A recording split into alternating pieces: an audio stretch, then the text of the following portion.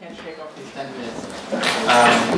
Yeah, it's a great pleasure to first talk today in the afternoon is by Ted.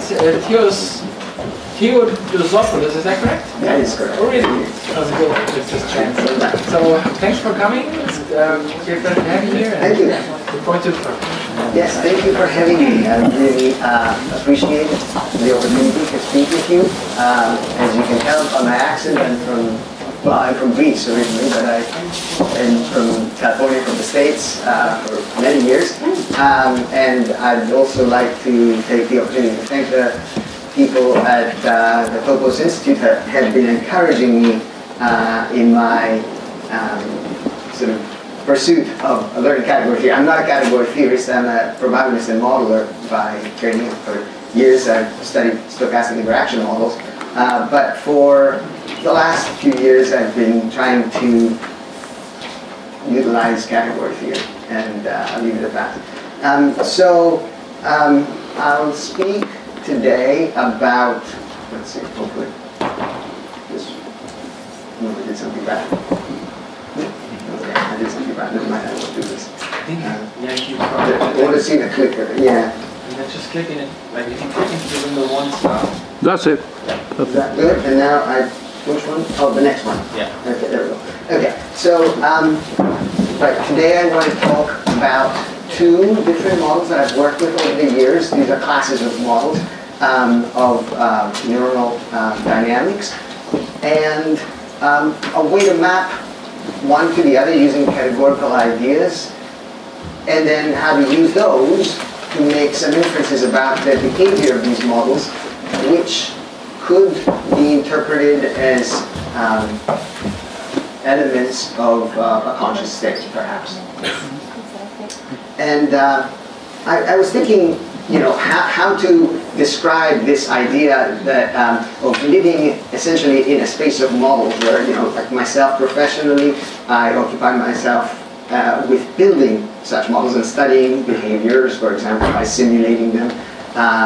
These models are usually toy models of more theoretical interest than a connection to real-world data, although occasionally we do that as well. But the idea of transforming models in category theory is sort of a theory of models, or a model of models, is what has been more on my mind lately. And I happened to read a couple of weeks ago the article by Jill Lepore, the historian, in the New Yorker, where it was about AI, ostensibly, something about the increasing relevance of AI in our world. And she came up with this metaphor that I thought really resonated with me. This metaphor of a chest of drawers, vertical chest of drawers, like in an office, where the top one, she says, are mysteries. And underneath that are facts. Below that are numbers, and the bottom one is data. And she went on to say that humanity started many centuries ago. Primarily all the questions were with mysteries. Everything was a mystery. And I don't think there's a better example of a mystery than what is consciousness. That's a paradigmatic example, I think. As science took off, especially in the Age of Enlightenment, we accumulated more facts. And I like to think of facts as the models with which I interact, the space where I live. And by the way, she's very explicit, and so am I in this case. When I talk about facts, I mean made up things in the literal etymology. Stories that we make up to explain the world, to answer, let's say, the mysteries, right? Sometimes we use mathematics, sometimes we even use category theory. But basically we come up with some stories to tell. They are made up, they're not the world. And they make sense to us to some degree. Then we have numbers, where one way to conceptualize that is we instantiate the models. We come up with specific instances of things that are in the world. We measure things, the things that can be measured. They don't always have reason for being so. They're not a story. They just are. And finally, we get to data, and that was the main thing in her mind, though for me it would play little role. But to give it justice, I think the point is that data are not really comprehensible numbers in the traditional sense. They're not facts. They're not in the sense of being stories that make sense to us that we make up. They're basically aggregates that can only be interpreted through artificial intelligence, essentially, and feed us essentially other data or perhaps some numbers, some summary numbers, but they're not explainable. They don't intend to be explainable. I see Bob coming back here, and he didn't make a claim, which I will hold him to at some point, for making AI interpretable. So, but be that as it may, my interest is in the second drawer, in the drawer of facts, conceived of as stories. So I'm going to talk to you about these toy models as basically, consistent types of stories that we can tell that make sense to us, hopefully, about how our brain works. And they might be able to interact, and this is my interest in category theories, to what extent those stories can interact with the mysteries that drive it, like what is consciousness? What kind of answer might we ever accept as a possible answer to that, right? Like, and how can it interact with the rest of the stories that we tell about, the facts in science? So specifically, we'll return to it at the end. Okay, so now I'm going to kind of demonstrate in reverse what one of the earlier speakers claimed, that category theory is here to make things simpler. So I'm going to demonstrate it by showing how things don't need to be that simple, and then maybe, and I'm going to need your help, because as I said from the beginning, I'm not really a category theorist. But I think it will be fairly clear that in the progression of ideas in this storytelling, the ideas are categorical, it makes sense, it calls category theory forth. Okay, so the first model is a model where we have a graph, and we have the graph is populated, the nodes in the graph are conceived of as some sort of idealized neurons. Again, this is a made-up toy model, right? So it doesn't correspond to actual reality. The interesting thing about this model is this thing right here, which is that these edges, directed edges, are weighted. They have a probability associated with them, and that it's the receiving. I'll call it neuron, although again, just node, right? There's no claim here that there's any reality to this. Sets that, so it depends on J, not I. Also, there's a random variable, which makes some of the connections have a positive weight, some of the connections have a negative weight, right? So, and the negative weighted ones can be scaled with some parameter k. So this is to model inhibitory connections with some probability q. That's fixed in this class of models. Okay, and so we're looking to talk about the state of, the state of the system configuration is which of the nodes are on or off. So there's some sort of, binary variable associated with each node. It could be more complicated than this, but I'm just, describing it. It's already very complicated, I think. So the probability that a particular node is turned on entails some sort of sum of inputs crossing a certain threshold.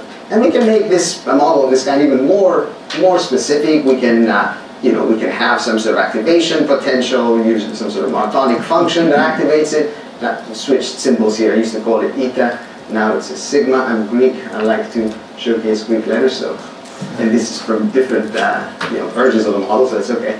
And you get something probabilistic, because obviously being a probabilist, I like to bring those elements out. So you get some nice sort of multi-nomial distribution where various things can happen. There are channels. One channel is the channel of the excitatory signals that make it through a particular node, and all the nodes receive some.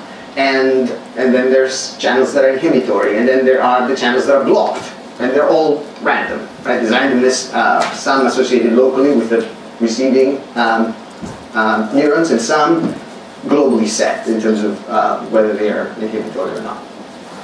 Okay, and then of course you have to aggregate them. You have to consider what if you have a certain number, like condition on the number of activated signals. So basically, what's the activation potential that a particular neuron receives? Then you integrate that, and essentially you want to come up with what is, and this is the important thing. I mean, so this is one element of category theory. I could have just told you the whole story here simplifying a little bit, but is going from the rows.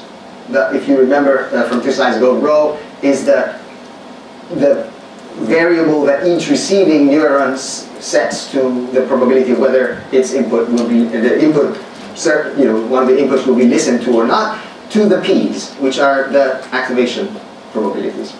Right? So there's a mapping between the two, and then I mean there's some nice graphs in terms of like here's you get some oscillatory behavior in terms of the amount of activation as a function of so this is the amount of activation for a particular neuron as a function of AH is the activation potential that it receives, and this is for 50 neurons, and when it's set its listening probability is 4.3. This is the sensitivity that it has, and so on. And you can graph it in different ways. So this is the kinds of stuff that I and colleagues of mine would do with models like this, right? Understand what each neuron, the response, the black box that is the individual neuron under this model. And then we want to kind of create the model for the whole network, right? We want to, as I said, we have the whole network is made up of a collection of these row parameters that are the control parameters that each neuron has in terms of how well it listens to give you the activation probabilities. And we want to be able to, in other words, convolve in a generic sense, what each neuron does. It's not really linear, so it's not actual convolution, but just so you get the sense. From the rows to P and back, right? And so we do some standard, Fourier transform type work to do that. And I'm skipping through this on purpose because the point is to show you how this would be in a symbolic manner done very, and there's a lot of superficial complexity, although it's very standard, in many ways. And you get, in the end, you get an equation that looks like this one right here. This is a particular one, but it's a consistency equation. In other words, you have a certain requirement V, in this case, on the right-hand side, is the initial state of activation, which neurons are on and which are off. On the left-hand side, P is the vector that shows the current activation state, at every point in time of a neuron, of which neurons are on and off, and then V tilde, that is a matrix that encodes in some way through this convolution type operator all the rows from everywhere. IN is just basically a appropriately scale. It's a basis transformation, basically, and so is D. So effectively, you get a matrix equation, you get some consistency equation that says, given an initial state and given a particular set of rows, these are all the possible activation states you could have. Among the exponentially many that could exist, these are the only ones that are possible for this particular set of rows. Okay, so that's one equation. And now we're going to go to the second equation, because what do we want to do with it? What is this network trying to do? Right? Otherwise we could just set the rows to be whatever you want. But the idea was to follow, and this again demonstrates in a very simple and somewhat naive way, the general principle of global optimization over a free energy landscape, a la Carl Friston, for example, in terms of as an organizing principle for choices that architectural choices that a neural network would make. This is a particular, very simple, as I say, toy example, almost like naively so, is a maxi-min criterion. Basically, you're trying to, given a particular initial state, you are to choose the rows in such a way that you maximize the lowest probability of activation anyway. Right? Obviously, it's explicitly non-convex, so that's the point. But otherwise, it's quite straightforward. It turns out, again, lots of math, taking derivatives, trying to solve systems of nonlinear equations. You can be clever with algebra. The point, the point is that equation, the sort of the first equation, which is the dynamics or the characterization of the optimality condition in this case, involves that first term, which is in fact a scalar. In this model. So this was part of the algebraic sort of cleverness of the thing, that you can get a scalar which is, and this scalar of course involves, well, you can see it here, it's a pretty huge scalar. But it's a scalar that involves all the rows. The rows are inside of the Fs. The Fs were the response, that black box that each neuron had. So the rows are here, and in fact they're partial derivatives with respect to the row. Those are all known. So it's some sort of big mess in terms of all the rows, and you see the P's are all taken out here and over here. And so, but it's a scalar. And the point is that this scalar will have to be 0 in order for the optimality condition to be satisfied. And if it is, then it is satisfied for all of the neurons. There are ways to make the one particular neuron to be optimal, but not the others, and that would come from this is a column of the inverse matrix. So you do an inversion of a particular matrix, and you pick the jth column, and then you can choose which row of that you can set that to be, to be a particular neuron that's optimal. But the point is that you can choose one thing to set to 0, and they would all be optimal. You can solve one. So basically, think of what's the point here is we have two equations. This last one here as the consistency equation, and this sort of optimality condition. Two matrix equations for how this type of model would work. It would try to solve this particular thing. It would reorient itself. It would sort of strategize what the best rows are. How much should each neuron listen, given what it knows about the average behavior of the rest of the network. And you get some nice graphs. But anyway, this is model number 1. Okay. In a somewhat similar way, I'll show you now model number 2. It's important that you understand I'm trying to make them be very general, and at the same time I'm not trying to hide the fact that they're complex, right? It's a particular demonstration of what this type of work often entails when not using category theory. So this is another class of models. These are, they're very distinct, and different people work with them. And even though some of the machinery, I couldn't help. I wanted to make them as different looking as possible. But so these are what are basically called random Boolean network type of models for neural architecture. Again, very tall model. Nobody claims this is actually what's going on. We want to figure out what general principles we can get from this class of stochastic interaction models, and then try to see if data from the connector might match. But my interest isn't on that end, on the empirical end, and my interest is in just understanding the general principles here. So we have also a graph, and we have connections, directed connections.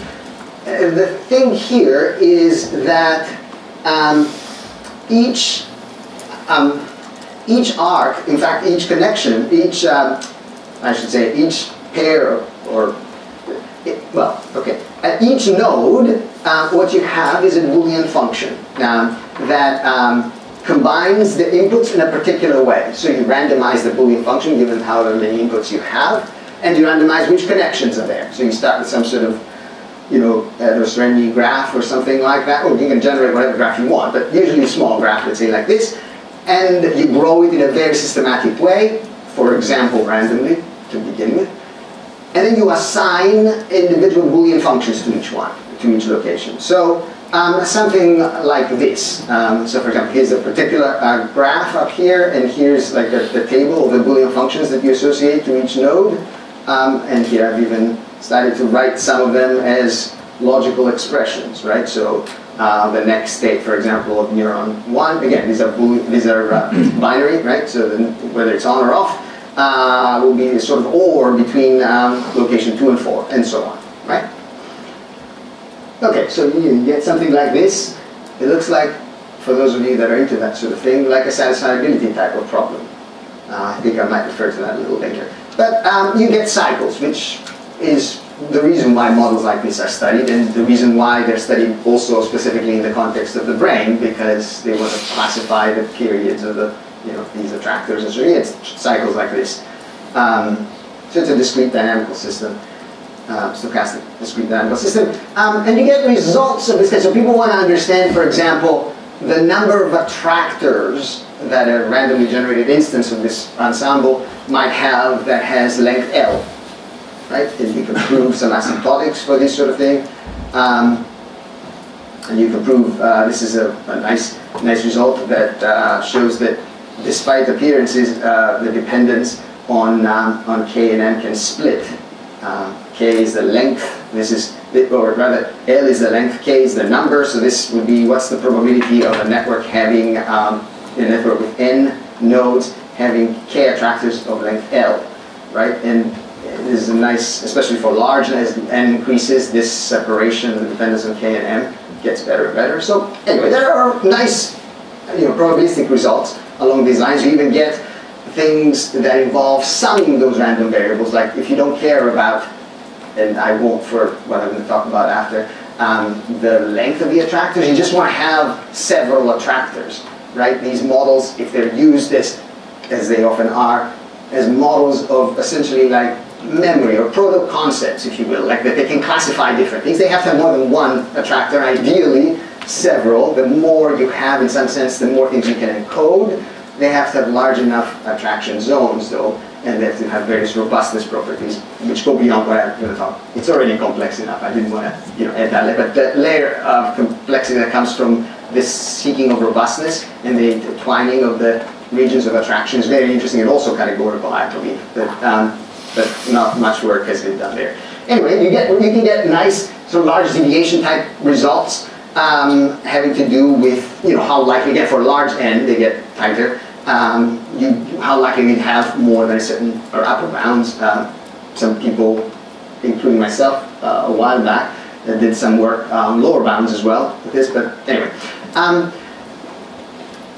so here's a question that drives it in this case, right? Like, so what we're trying to do, we are trying to design these or show how likely they are to arise spontaneously, for example, that have, in some sense, the highest complexity, that they can, and I mean complexity, I'm being vague, I mean it in a particular sense. I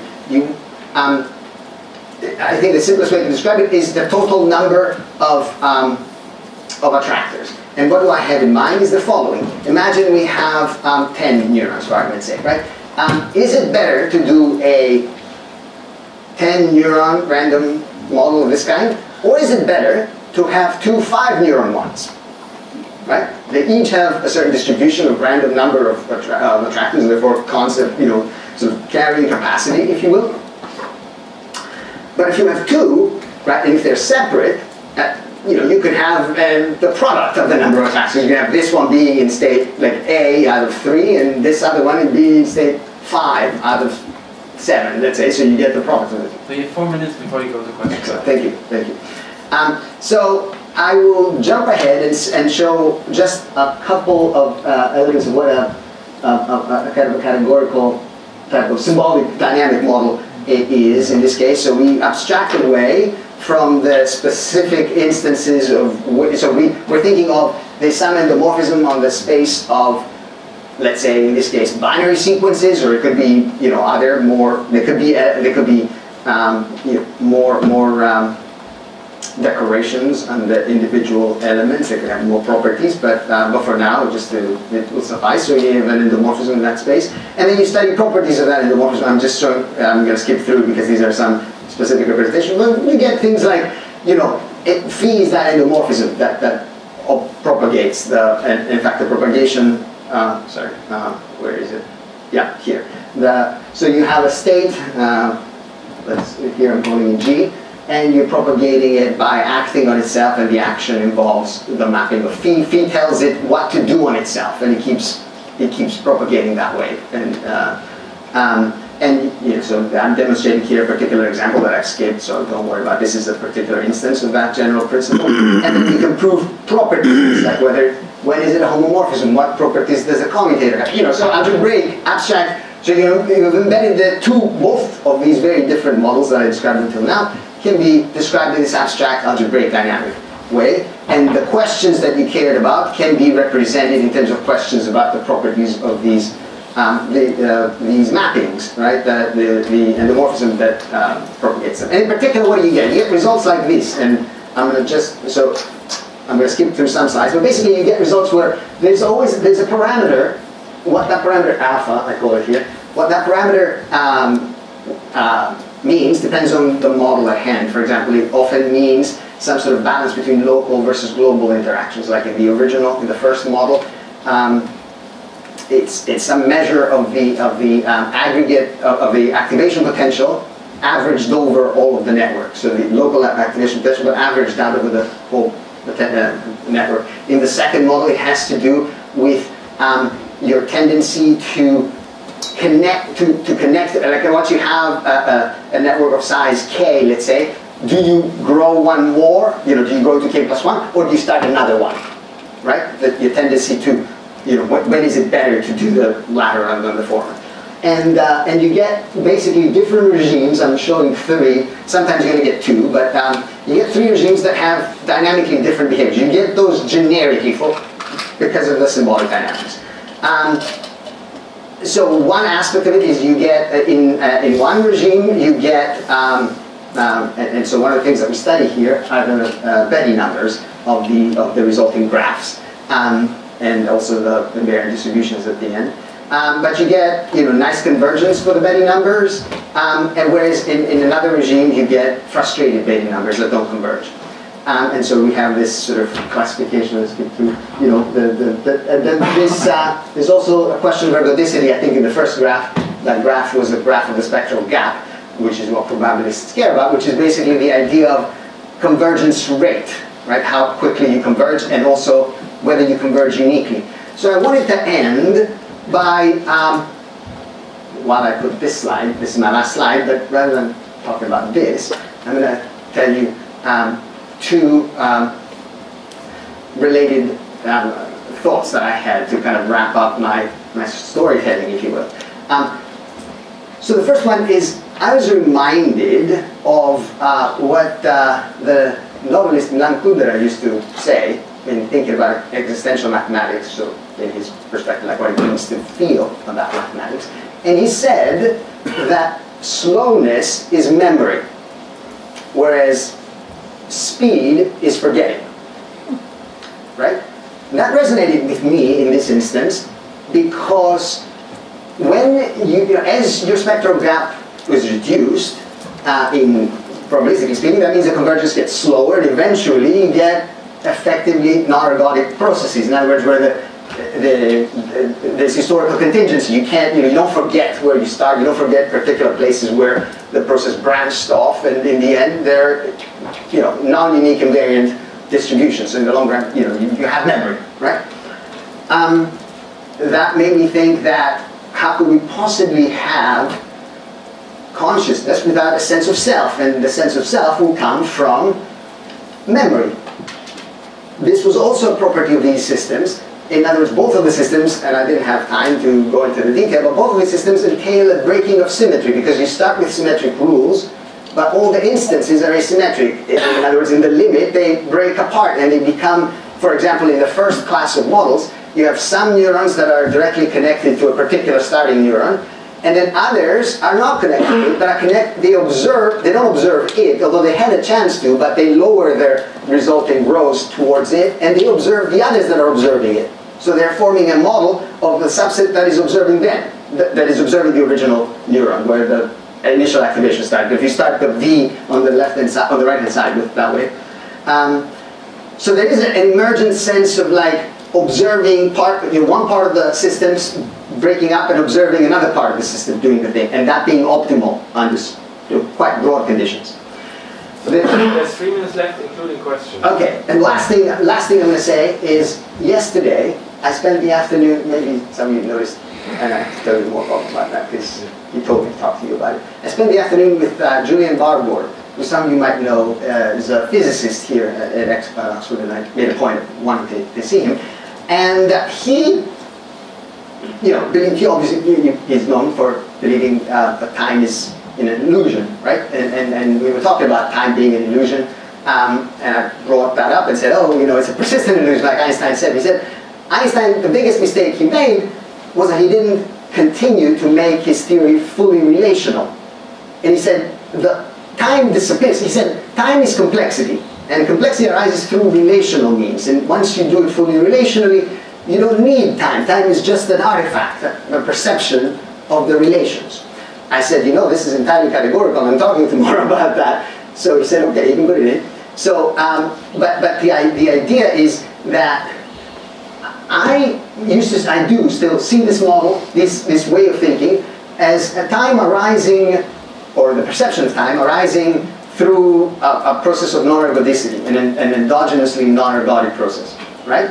Like in other words, as a dynamical system, you're trying to do something, and in so doing, you're basically losing ergodicity, and therefore, establishing a sense of time. This is epistemic at this point. I don't know to what extent it is. I have no proof of this, but I think it's a good way of thinking about it. So I'll stop here. Thank you. Thank you very much for your talk.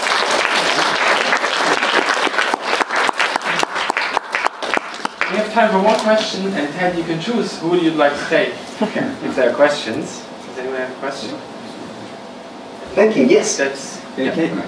Do you know well, you can come up and also hook up your thing while you're on. Okay, you're talking next. You know about the critical brain hypothesis? Like, can you relate? Yes, yes. And I was talking here about criticality. Yes.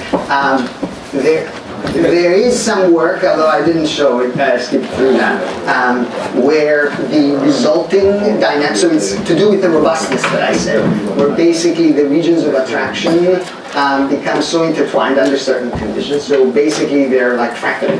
So you can't, so it feels like that it's conjectural at this point, but that the dynamics are driving it, the optimization dynamics, that you're trying to optimize this very benign thing, but in this complex setting, that's driving you to that edge of criticality, where basically you can't tell the difference between, let's say, the way I would think about it is between two proto-concepts, like they become, what is going to drive you to one or the other. Yeah, that's very interesting. So we can do that. Sorry, please go to the